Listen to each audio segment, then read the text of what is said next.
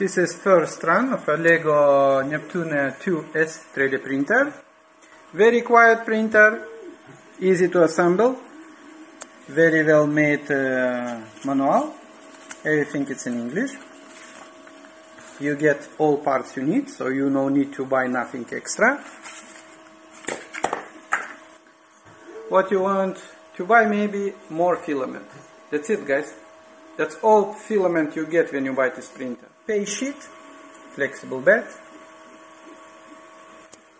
bigger wheels, leveling wheels, cool touchscreen, quite big actually. And I like this place. All printer it's made in metal, almost all printer. Just this nozzle cover, it's a plastic.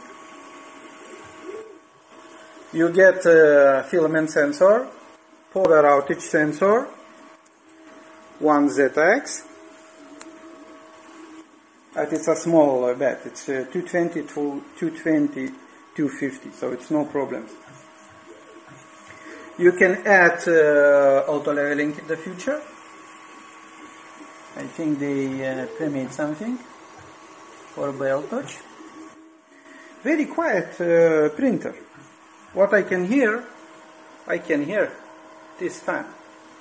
I'm printing now in 75 millimeters per second speed, 0.2 layer height, using PLA, it gains, 50 degrees bed and 200 nozzles. They add some extra nozzles and some extra parts.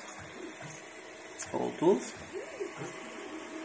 connection cable, zip ties. It is some small things that I don't like. It's easy fix, but I don't like. And I won't show you. ZX, you have no support in the top, so you can damage it.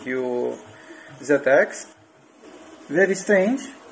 They added rubber pads everywhere, but it's shaking. This belt tension, it's not straight, so you need to make straight somehow. Of course, it's easy fix. You can put something between here and make it straight. For this money, I don't think you're going to get something better. Quiet, pay sheet, all sensors you need, some extra parts. It's a great printer for 3D printing beginners actually. And those small fixes that I show you, I think you can fix very easily. Found some models on Thingiverse and print. That's my little review about this printer. Very nice screen. Like this video, subscribe, and happy 3D printing.